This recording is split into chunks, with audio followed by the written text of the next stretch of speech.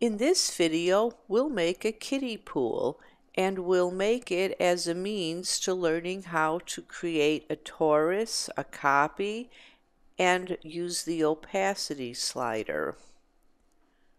Click on the circle, click on the work plane, and then click again for the diameter. You can type a specific size, but in this case, I'm just going to eyeball a size. Now I need to make a circle perpendicular to this circle. It's easiest if I make a little bit of geometry first to orient the circle on. You can see when I hover the circle over the faces, they orient to that axis. I want the green circle, so I'm going to hold the left arrow down, and that will lock the circle in place on that axis.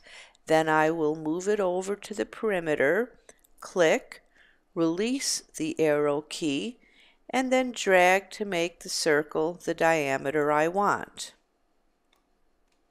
Now I'll click on the Select tool, select the larger circle because it's the path, click Follow Me, and then click the smaller circle.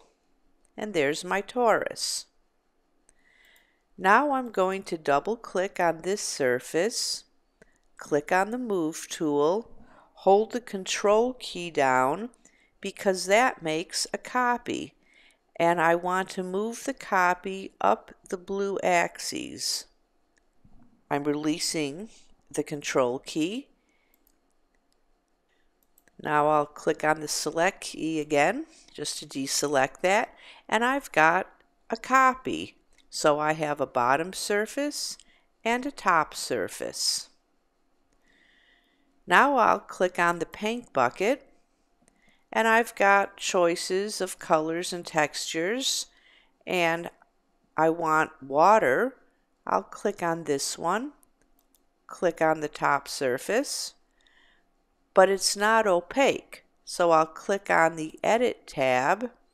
I need to move this down to make the slider visible, and then move the slider until it says transparent as I want.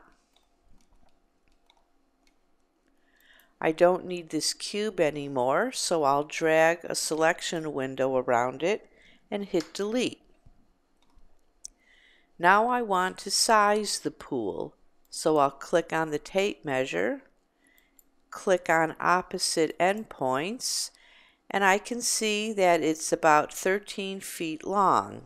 I want it 5 feet, so I'll type 5-foot symbol, enter, and enter again, and then go to Edit, Delete Guides. One more thing. I'm going to click on the components. See, this is the components tray.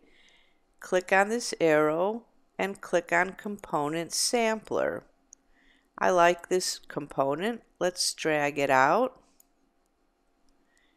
And they're ready to play in this pool. So there you have it.